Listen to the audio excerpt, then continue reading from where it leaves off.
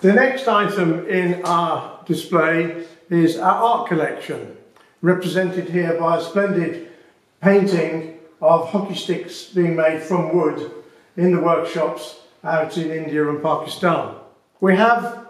approaching 500 items of art in our collection, varying from paintings to drawings, lithographs, and more recently posters of events that all come together to give us a very vivid picture of the game over what is actually some 200 years, because some of the early prints predate the formal organisation of our game.